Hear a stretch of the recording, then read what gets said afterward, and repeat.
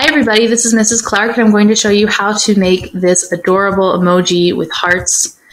And you can write your own questions, and if people answer it correctly, it's coded so that the pixels will pop up as they answer. So if you want to get this exact template and follow along with this exact picture, click on the link in the description. But this video will also help you if you have your own picture that you want to learn how to code. So let's go ahead and get started. The first thing I'm going to do is come up to the percentage and set it to 75% so that I can see everything on one screen. The next step is to click on these boxes and write your answers. And you do that just by clicking and typing. And then afterwards you can select and change the font, color, all of that. You can resize these to make your question box bigger, smaller, etc.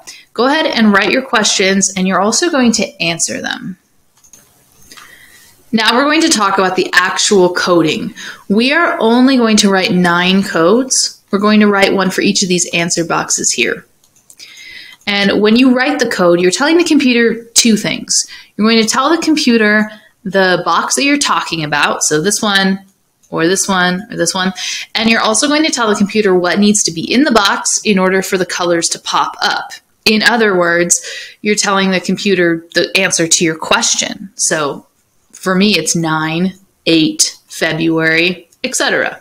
Now, when I say that you need to tell the computer what box you're talking about, every single box in a spreadsheet has a name. And you name that box by telling the computer the column that it's in and the row that it's in. So let's look at this box. It is in column B, and you can see of all these columns, it shades it a little darker so you can see it. Column B, and then let's look over here at the rows. This box is rows 4, 5, 6, and 7, but when you're naming it, you use the first number. In this case, that's 4. So this box is column B, row 4. This box is column B, row 8. This box is column B, row 12, and this box is column B, row 16. So that's the column and row of the box. And then you're going to tell the computer the answer to your question. With that being said, let's look at the actual code. It's all the stuff that I was just talking about with a couple of symbols that you'll just have to type in. It is right here. I recommend writing it down on a piece of paper. Custom formula is equals $column, $row equals answer. So for example, the code for this box is going to be equals $B, $4 equals 9. The code for this one will be equals $B, $8 equals 8. And the code for this box will be equals $B, $12 equals February. And if your answer is a word like February, you have to put quotes around it, and I'll show you that in a sec. Let's go ahead and write our first code. I'm going to click on the box I actually want to code. That's very important. This is the one I'm coding. Next, I'm going to open the coding window, come up to Format. If you don't have this window, click here, or menu, I should say. Open Conditional Formatting. We will keep this window open the whole time, but if you lose it, that's how you get back to it.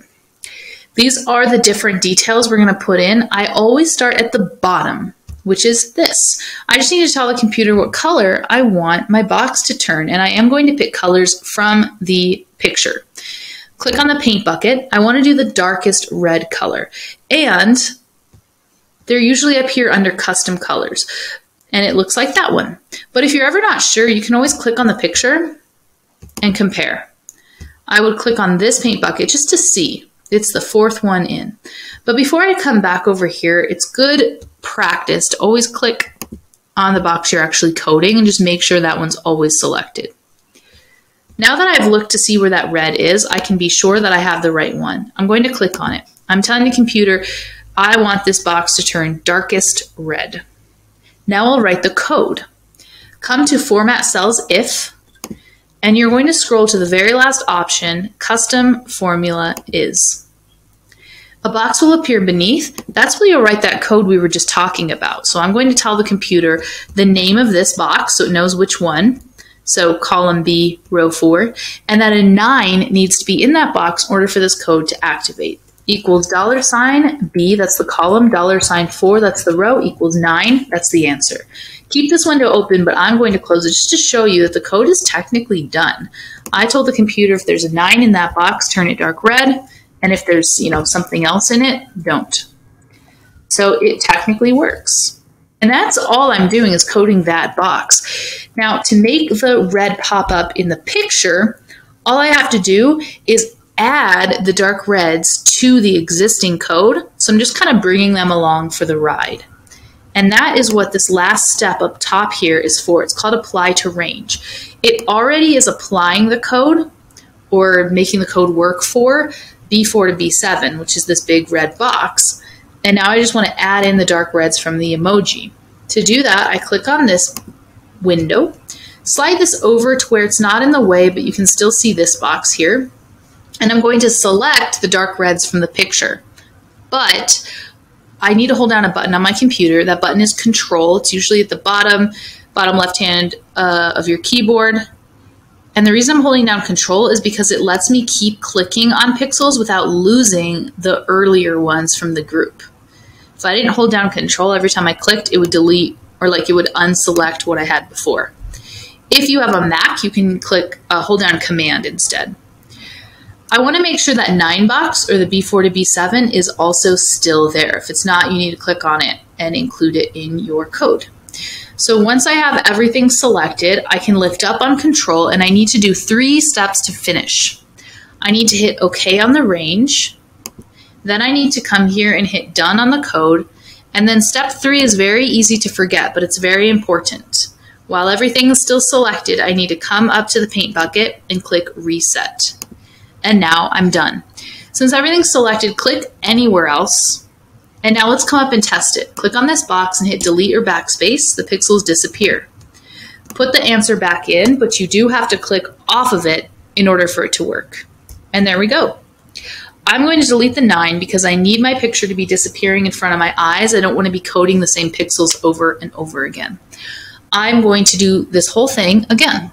Click on the box you actually want to code. So that's the 8 box now.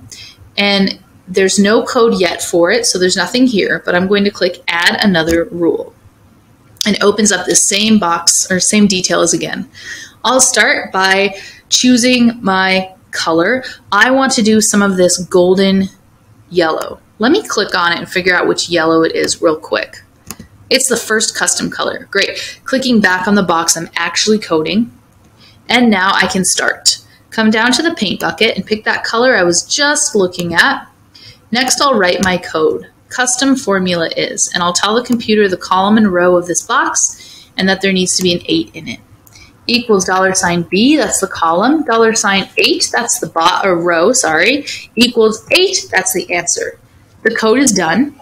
And all I need to do now is add some of the golden yellows from the emoji so that they can come along for the ride. Click on Apply to Range, slide this window over where you can see the picture and you can see the 8 box. Hold down Control and start clicking on some of the pixels in the picture. If you have several that are next to each other, you can click with one finger and use your index finger to drag down and select a bunch in a row. So that can help you speed up a little, but it's kind of fun when the pixels are spaced out anyways. I'm going to select, round half, maybe a little less, and then lift up on Control and do your 3 steps. Try to remember what that 3rd step is. Hit OK on the range, done on the code, and reset the paint bucket. Now click anywhere else and come up to your 8 and we'll test it out. Pixels disappear, and then let's put in both answers so we should have our full picture.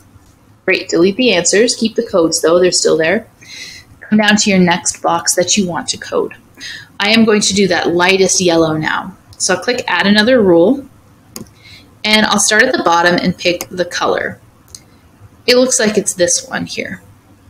I'm going to click on the color I want, and now I'll write my code telling the computer the column and row of that yellow box over there, and that it needs to have the word February in it. Equals $B, that's the column, $12, that's the row, equals February. And I want to show you something. See how it turns white? That's Great, because it shows me if it doesn't work. It's good to know. February is a word, and if your answer is a word, you have to do one extra step. You have to put quotation marks around it. You do not have to do that if it is a number. It's going to turn yellow now to show me that it's correct. Now we'll come up to apply to range, and we're going to select some light yellows from the picture.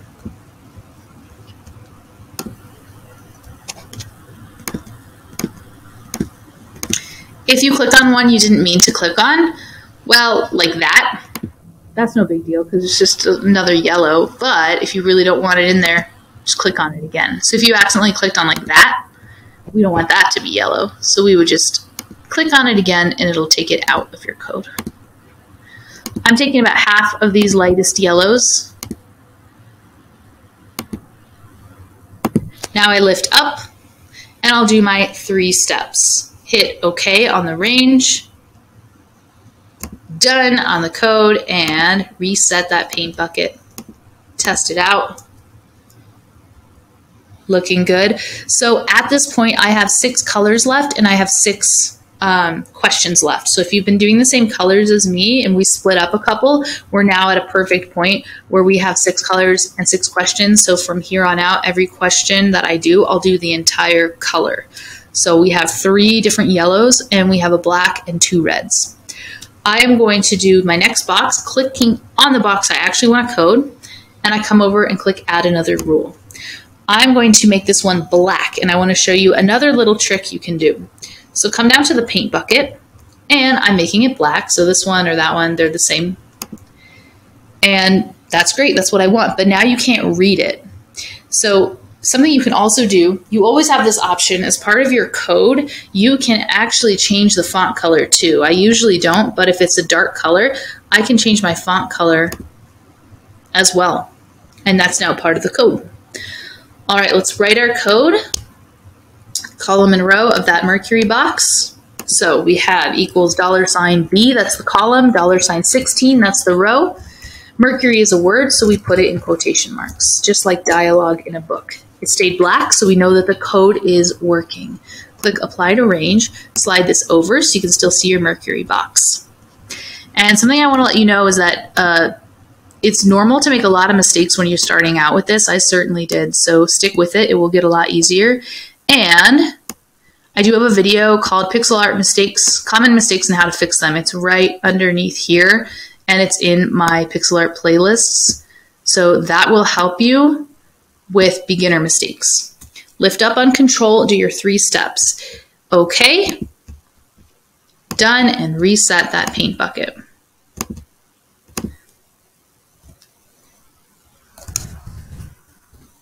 There's a smile. I have 5 colors left, 3 yellows and 2 reds, and I have 5 questions. So I'm going to do a color per question. I'm going to speed up the video now, and we'll check in at the end and see how it looks.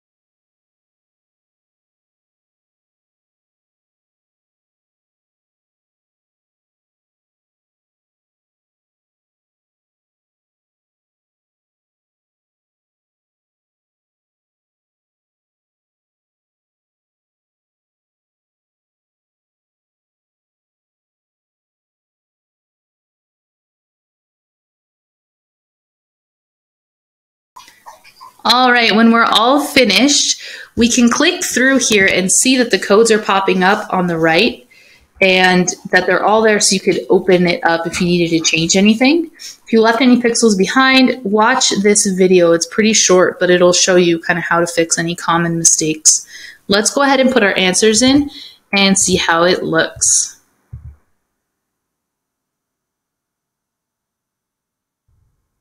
All right, and there's our finished product. So let me know if you have any questions.